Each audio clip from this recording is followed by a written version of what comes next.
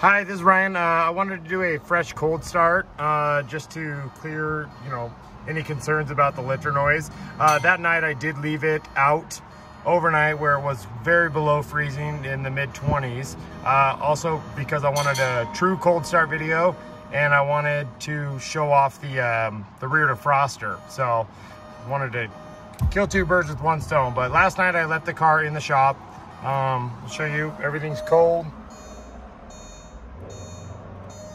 Today it's a little bit warmer. Well, it's 37 degrees right now. You can see I haven't warmed it up at all or anything.